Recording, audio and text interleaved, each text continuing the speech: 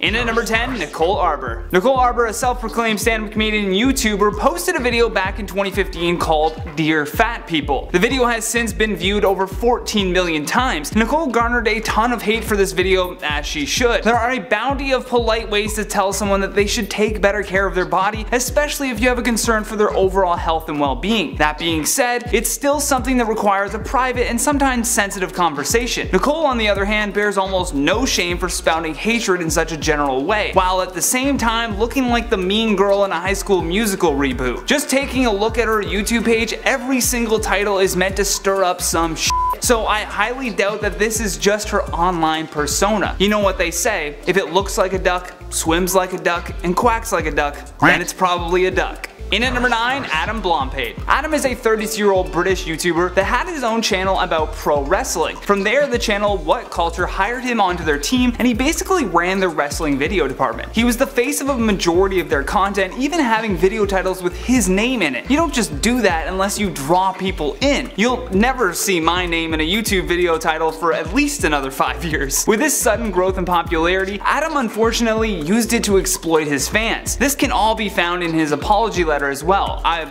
read it out, but man is it ever long. Essentially, he asked his fans to send him nudes and would say that he and his girlfriend had an open relationship, which just makes me think of Ross from Friends. We were on a break. They were not in an open relationship though, and sure, he did apologize, but man, the damage to whether or not you're known for being nice or mean, it's kind of been done, and we're kind of leaning that he's sort of a mean and manipulative kind of guy for doing this, even if he apologized. In at number 7, Michael David Turley. Where to even begin with this guy? Turley, who at the time was 40 years old, wanted to test the response time of the Phoenix Police Department.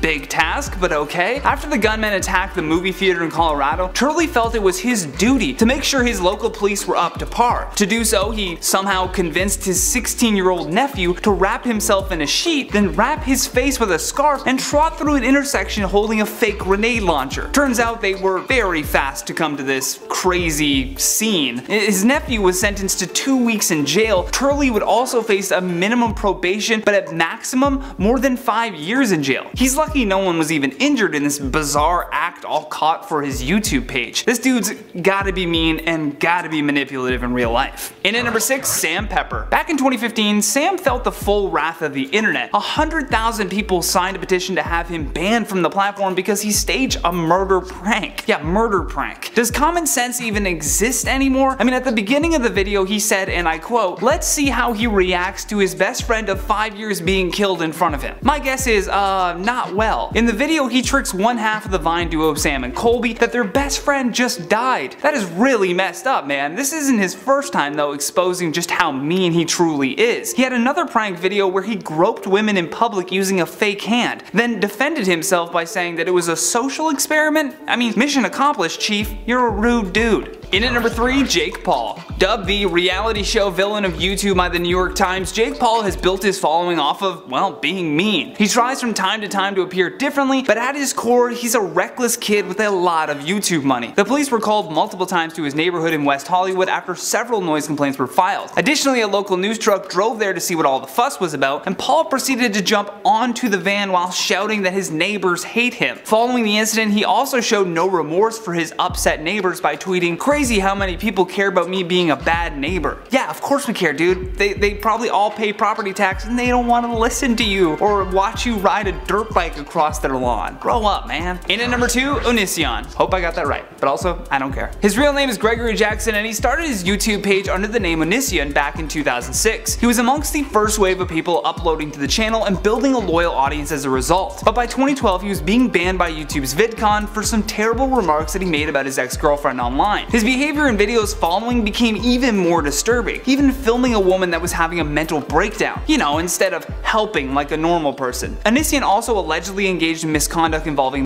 as well. Just so many shady things about this guy. There's no way that he's actually a nice person in real life. Last but not least, in our number 1 spot, Keemstar. Also known as Daniel Keem, this YouTuber has become an extremely divisive character with his hit show Drama Alert. His channel has over 5 million subscribers, which means that when he says something, it carries a lot of influence. He proved this when he wrongfully accused an innocent man of being a Keemstar had caught wind about a guy on the online video game RuneScape named John Phillips that was allegedly targeting minors. subscribers. For whatever reason, Keem believed that he had caught the man on Twitch. He told his subscribers that he was going by an alias named Toby. However, Toby was just a regular 62-year-old man trying to work on his Twitch account to build a following in his retirement. The real John Phillips was already in prison, and by the time that Keemstar figured out that he was wrong, it was already too late. Toby was receiving a ton of death threats and was even doxxed as a result. Yeah, it's a mean guy. You know what they say?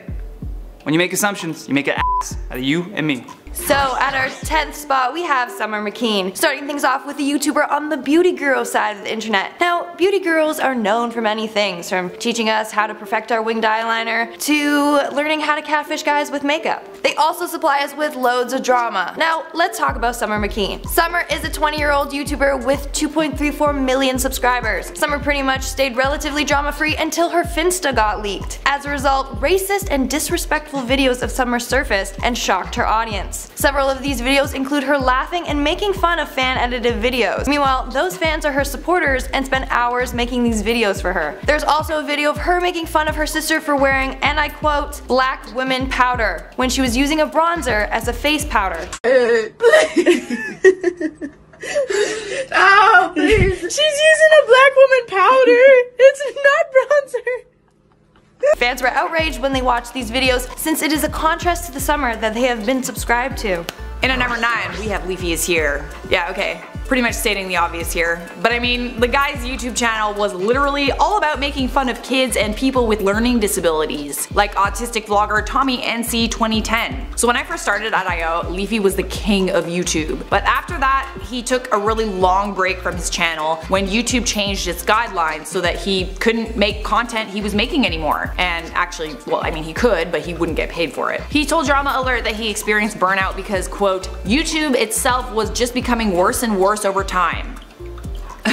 Saying that a platform is becoming worse when it's trying to protect its users from harassment says a lot about him. Unfortunately, it's likely that all the negativity toward other people also led to the bully getting bullied himself. In our 8th spot, we have Madison Beer. Madison Beer was discovered back in 2012 by Justin Bieber for her singing abilities. This launched her into having a pretty successful career. Now, people who have gone to high school with Madison claim that she would bully other students there. In particular, it is said that she would pick on a kid for being gay. In addition to this, one fan shared her bad encounter with Madison. During a meet and greet after getting her pictures taken with Madison, the fan tries to talk to her, but instead gets ignored and dismissed. Last one. Okay. Video taken at this event shows Madison gesturing for the next person to come in line for a picture. However, she was the last fan in line. At number 7, we have Lele Pons. Lele Pons, formerly the world's #1 Viner, despite all of her success, is obsessed with her influencer status. She always has to have more followers than everyone else, including her friends. We know this from her very public feud with her former best friend Amanda Cerny. The story goes that Lele knew the code to Amanda's phone for months and would use it to go into it and delete Amanda's Instagram pictures and videos without her knowing. Lele also deleted Amanda's first YouTube video twice. Pons then used her massive platform to accuse Amanda of deleting her content, and that was the reason why they weren't friends. It was actually the other way around. Now I don't know, maybe Lele's changed, but I mean, who would do this to their best friend? Alright, in our 6th spot we have Tana Mojo, another YouTuber who drama just seems to follow. This drama takes place last year when a fan encountered her at Coachella. This fan tweeted saying, "Tana Mojo is the rudest, trashiest person I have ever had the displeasure of encountering at the festival. Don't you know who I am? Doesn't excuse you from being a bitch." Yikes. Tana responds to the tweet denying the allegation. However, this girl replied saying, "You and your boyfriend continually pushed myself and the people around me out of the way during Billie Eilish's set. And when people asked you to stop, that's exactly what you said." Wow, looks like James Charles' super scandalous outfits weren't the only thing bringing in the heat at Coachella. Halfway there, at number 5, we have Kavos. Now, Kavos doesn't pretend to be a nice guy, but this guy's whole platform is used to bring down other creators. His videos are all about talking shit. He jumps the gun and the hate bandwagon before everyone else, and he banks on hate. I'll just read out a few titles from his channel, okay? I'm Alex needs to be cancelled. Do not forgive Jeffree Star. Do not forgive James Charles. Tfue is a snake. James Charles is nobody. You get it. Drama is a big money maker. You know that. I know that. A little too well. There's a right way to cover it. You don't have to be a complete think about it and openly name call, you're also supposed to try to be unbiased. Try your hardest to share the other side of the story even if you don't believe it yourself. Or you could just do it Cavos's way and be one of the biggest jerks on YouTube. That works too. In our fourth spot, we have Gabby Hanna. Surprise, surprise, another YouTuber has been in tons of drama. Towards the end of 2019, Gabby Hanna got herself into a lot of trouble. On November 9th, 2019, Trisha Paytas published a video titled, "Why I Don't Trust Gabby Hanna." In this video, Trisha Paytas reveals that Gabby contacted Jason Nash when she found out that him and Trisha were hooking up, and told him that she had herpes. When me and Jason started hooking up in 2017, she told him, "Hey, be careful, Trish has herpes and you're sleeping with her and blah blah blah." Trisha goes on to explain that she barely even knows Gabby and doesn't know why she started this lie. Gabby Hanna's lies don't stop there. She also spread a rumor that Trisha was blackmailing Gabby DiMartino, another YouTuber. Jessie Smiles, Gabby Hanna's ex-best friend, also came forward to discuss the situation and discussed how manipulative Gabby can really be. You know, you're always talking about mental health and therapy and, you know, how you've gone through your journey with that. Like, it's so weird to me that you would bring up someone else's medication that they talk to you about in private. The tea doesn't stop there. Gabby has shared private messages between herself and Jessie to random people online who have tried to paint Gabby as a bad person. Gabby has also DM'd numerous drama channels sharing her side of the story to make herself look good. In these DMs, she has shared private information about Jessie's mental illness, all used as a ploy to discredit her. In at number 3, Sniper Wolf. Oh, the wolf pack is gonna come for me now. Alright, I have heard from a very reliable source, and I honestly rarely say that, and I don't want to get my friend in trouble, so I'm not gonna say their name. I'm not gonna say if it's a guy or a girl. So this source of mine, huge YouTuber, does have experience meeting Leah in real life, and she's just not a nice person. Actually, not a nice person is putting it lightly. Maybe Leah just didn't like my friend. I'm not sure how that's possible because my friend is literally like the best person ever. All I know is my friend is literally afraid of Leah and won't talk about her publicly because she's afraid of what she'll do. Leah doesn't play nice in the creator world. She's been called out for falsely flagging other YouTubers' videos and threatening to sue them, simply because she doesn't like them or she doesn't like that they used her photo. These creators include Scarce, Marky, and GBEE, who have all made videos on this. To top everything off, Leah also seems to be harshly critical of other women because she calls them out for getting plastic surgery or flaunting their bodies and photoshopping their photos when she also does those things herself. Let me know if you guys have seen Nerd City's video on her. I highly recommend you check that out if you haven't seen it already. Leah has also admitted herself in her video, "Mean YouTubers I've Met," that she's not friends with other YouTubers, and that's for a reason. Coming in at top 2, we have Austin McBroom. Or should I say Austin McRude? You know, it sounded better in my head. Alright, so where do I begin? Well, Austin is part of the Ace Family channel here on YouTube with 17.9 million subscribers. Austin has been making headlines for himself lately with lots of scandals, but we aren't gonna delve into that one. Anyway, one thing is for sure, his online persona is way different than who he is in real life. Recently, Austin's brother-in-law Ryan, who is also a YouTuber, published a video of him pranking Austin. Now in this video, Ryan gift wraps Austin's car with wrapping paper. A harmless prank, right? Well, not for him. The hidden camera that Ryan planted reveals Austin's true personality when he thinks he isn't being filmed. In this video, you can see him aggressively ripping off pieces of wrapping paper with a serious and agitated demeanor. Where's Ryan? Who would do this to our car? Ryan probably, right?